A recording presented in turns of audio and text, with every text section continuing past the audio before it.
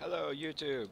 Welcome to a nice little episode starting series point of how to build stuff. In today's first episode, I'm going to show you how to build a quick little hull system, or how to basically get some kind of hull built and started, as requested from some of my many friends from Discord and all over places from the Stormworks community. I figured I could show some people. I mean, there are very many different ways to build a ship in Stormworks. I mean, you could build mini boats, large boats. You could build a boat that doesn't look like a boat. You could build a boat train. I've seen a Thomas the Tank Engine raft, literally powered by a little electric motor. But we're not going to get into that. So, key notes to start and think about when building a ship. Uh-oh. Oh no, don't do that. Don't make those noises, or else people are going to think you got coroned. Alright, so first, you start off with a little extension, kind of like work your way to front. Now another thing too, a lot of times it's easier to start off small, so build something small if you're really not used to stuff. But if you're at that point where it's like, okay, I want to build something big, but I'm tired of it flipping over, so here's simple ways. Some ways that I've learned from through either Aqua or from Einstein or a whole bunch of many people that I will link in the description. So let's bring this down a bit. So as you can see, starting off simple. Now depending on how many floors you want, it's always good to get a basic reference. And to do that, I like to just use good old-fashioned doors like that. Ah, there we go. So that worked perfect. So that should line up just like that. Perfect. So that'll be a floor. Whoop. Get rid of that for now. And now I notice a lot of people when they go to build. Now for instance, we'll just keep that for now, but there's something like this. I called it the yeet. Yeah. Yeet. For instance, a lot of people start building a ship and they'll start building hulls and then it closes in, and then all of a sudden it's like, they just, you know, yeah. So this is no longer required anymore. We don't need to do this. But mind you, in Stormworks, a lot of times having a flat bottom makes a lot of buoyancy sense. But we don't want to have some weird flat bottom. Where's the autosave? Uh-oh. It didn't save what we were just working on. Ah, thank you. Thank you very much. Luckily, we got nowhere far.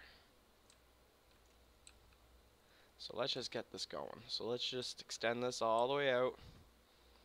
Let's get this nice long, build a nice system hull, and bring her down. Now, I'm not really going to need to use the door so much as a reference, but just because I want to help everyone out here. There we go, that works just like that.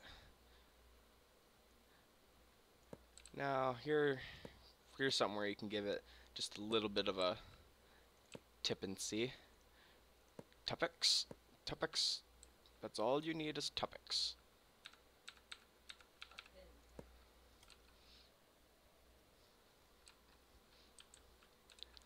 Tuppix, Tuppence, however they pronounce it.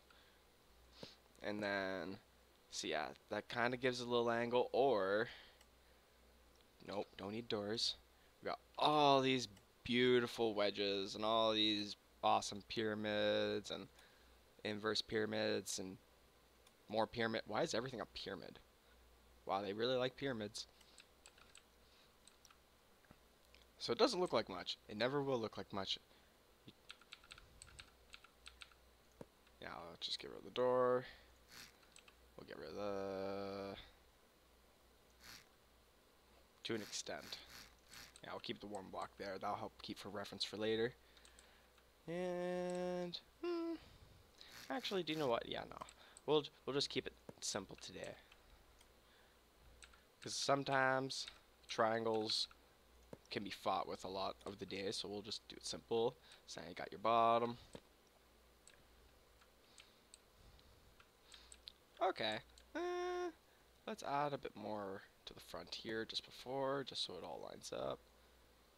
There we go. Right. So now we're going to want to take our selection grid. This is where things get a little fun. So you take your selection grid, you resize, extend all the way down, and yeah, copy. Or yeah, I guess you could save this first. Just in case, we'll save this as we'll save it as like a preset 1 or something weird. Now, here's the very important thing. Notice this X-plane. You're going to be pretty much wanting to build with this the whole time when you're doing your hull. If you forget to turn this on and off, and you start doing something on one side, it's not going to do it on the other side. So then you're going to be spending a lot of time trying to build your ship when really it could have just been done and easy. But unfortunately, in this mode, it doesn't really do it for you. So what we have to do is keep in mind. Now what you're seeing is you just copy and paste a piece over and over. When you do one side, bring it to one side, back over. Then you can slowly start bringing it down.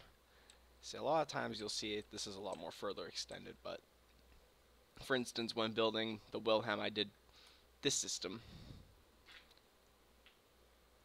So yeah, so you essentially follow through this process over and over and over until you have a whole bunch of what you want to say are, oops, come on, move, red line, ah, there we go. Now, as you can see, this could be a very tedious, daunting process, but at the same time, it's a good way to get a nice little start going. As you notice, I slowly push them back further and further. So, 3, yep, we're not off course. We're not like in a sinking adventure.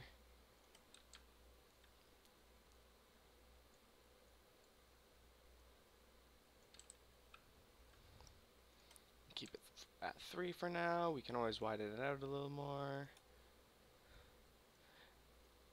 As again said at the beginning, this is just one way of building ships. There are many forms and probably a lot faster ways or easier ways, or who knows. I just know anytime I like to start a new project, if I want to get a really good idea of how I want my ship to look, I usually start with this way. That way it's easy to nimble with and delete stuff here and there. And let's bring that to about 3, yeah.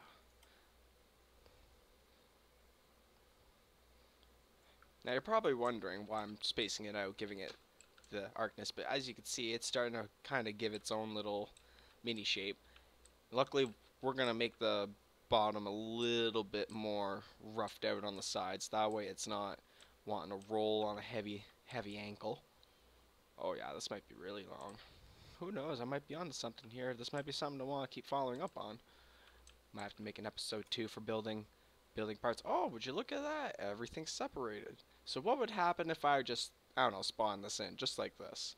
Here, let's find out. So you spawn it in, and it's just a bunch of slivers. Literally just a bunch of random pieces of timber and timber. Sad face.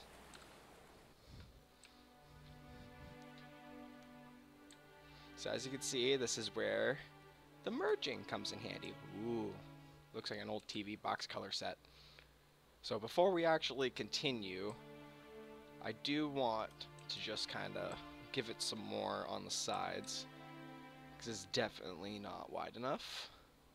Did we put in that slice? Yes, we did. It's like fitting slices of toast in between the toaster slot after already toasting 5 pieces of toast. Who eats that many toast?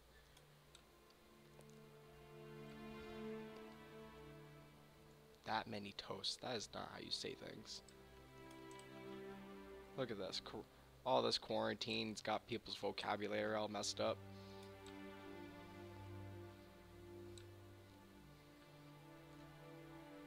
Okay, it looks good. It's kind of wide, but I mean, it's mostly like a skeleton. Look at that. It's even got a little reference for our floor, so we can easily keep that in mind. Yeah, I'd say that's wide enough. Alright, so now that we're done with that. Okay. And click.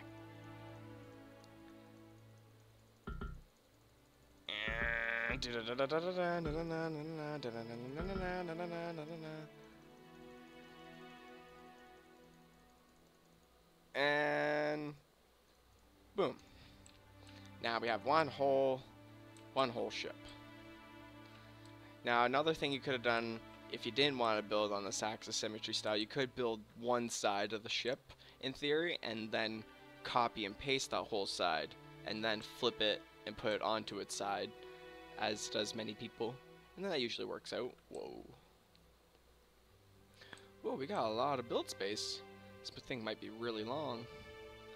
Okay, so now for closing in the bow,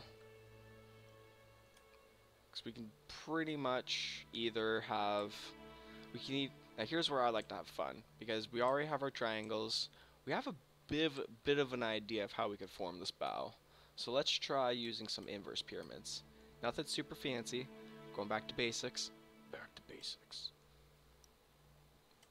With wedges. Now let's see what we can pry up here. Whoops. New keyboard. Gotta love that flipping sound. Yeah. So this is where the whole deleting thing. So I kind of forgot to delete these parts. So we'll just quickly fix that. We just know we want to go under. Yeah, just like that. Ooh, oh boy. We'll just clear them all out for now. We'll keep the ones in the front because those are going to stay. Those will help line up the bow really nice. Now, as they say in the old song, started from the bottom, now we're here.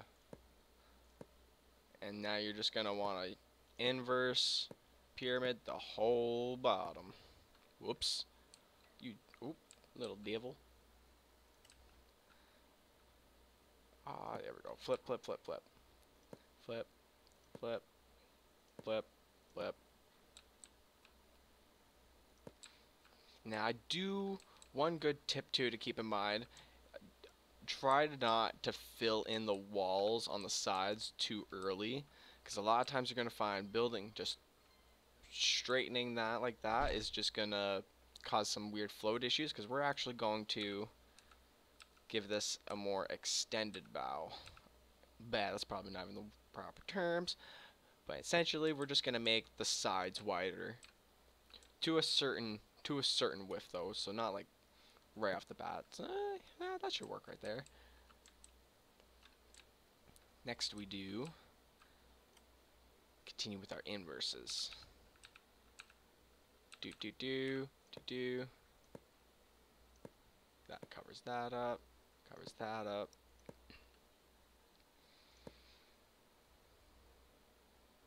Yeah. Now after a while you get really good with the triangles and just seeing how things play together. So, for instance,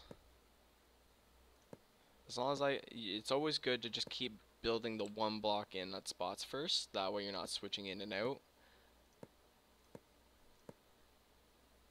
There's that. Oh, that needs to flip. Flip, flip, flip, flip, flip, flip. Ooh, yeah, see, there we go. As we bring in more of the triangles, we start to actually see the triangles.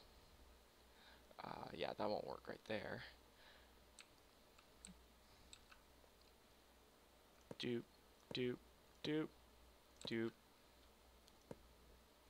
Yeah, I want to give this a nice precious bow. That's not even a word. Well, maybe we'll make it one. There we go. Just like that.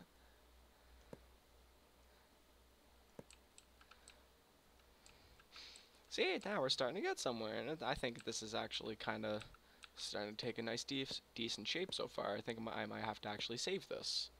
Yeah, don't forget to save periodically, because you never know when you might have to go back. You have to either go back and fix something you didn't like, or you looked at something and you thought, oh, that's not working. So it's always good to save like halfway points. But rule of tip, just saying, if you have like 20 to 30 different subscriptions, whew, yeah, that might get hard to look through. Oh yeah, here we go. Just like that, closes that in, so we're not having a fill. Oops. New computer. I'm still trying to get used to a new keyboard. There we go. Put that. That comes down enough. Ooh, okay, I see.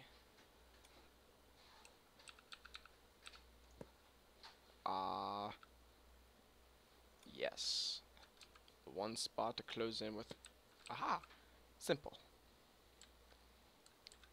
The only question is, how close of a bow can we get completed?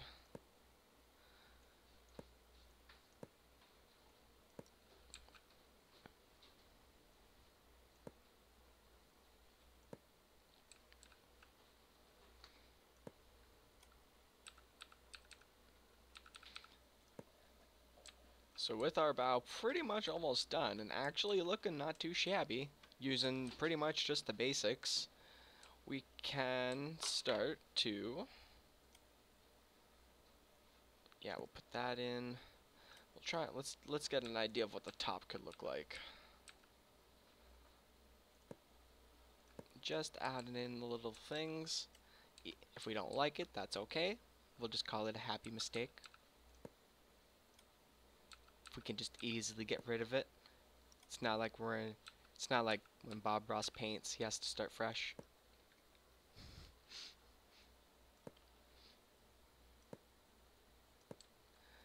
Look at that.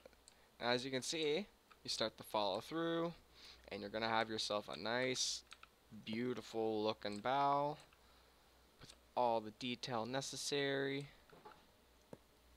to kind of give it also that nice push through the water. Oh, this is definitely turning out into some kind of new progress. Who knows, maybe it might be a new icebreaker. You could always use more icebreakers. Nope, that's not gonna work. Long square, bit, triangle. Learn your shapes, know them. Ooh. See, as you can see, I've kind of started building all over the place, which is a dangerous thing, because then you start to lose track. But that's okay. As long as you double check. Double check your work.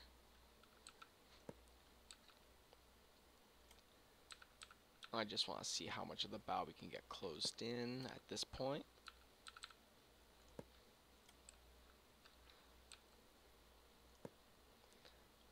Ooh, I see.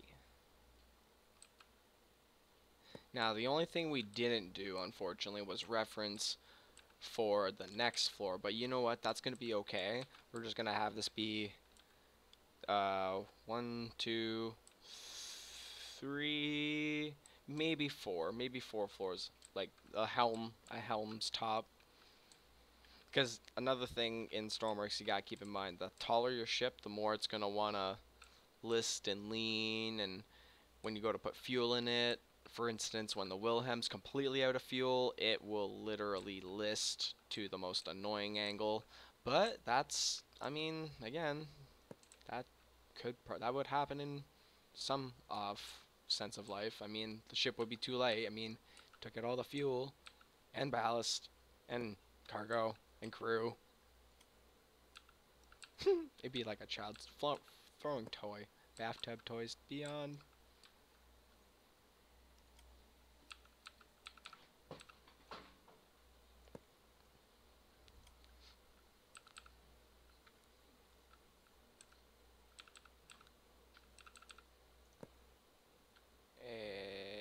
Yeah.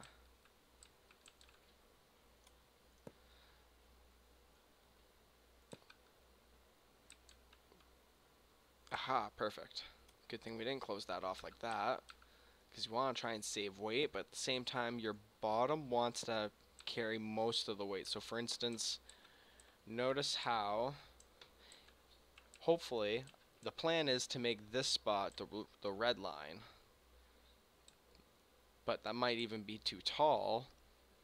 So if I can get this, but depending on this little block right here, this little pink mass, this is going to be the most important thing to follow through, because once you do have your hull completed, like to your standards and your liking, again, be creative. You can build what you want. It's a game. Don't be afraid. I mean, there are far worse things on the creations page, but they're not that bad. Everything that's created is, in some idea or another, someone's creation, so it's a good creation. Keep that in mind, people. But yeah, this hopefully will help get you started on how to build a bow. If you like what you're seeing, I will continue to upload more episodes of this, and you can see and watch me develop this new ship that will become a part of the AMC fleet. Because yeah, it's starting to come through. It has a bit of shape. You can slowly see the character building. What is going on there though? Some looks iffy. Some looks off there. I don't like it. Oh, I forgot a side. That's weird. That might be a bug. It would have to be a bug because I've been building on the one whole side. Oh well. Anyway, if you like this episode, like and subscribe, and we will see you again.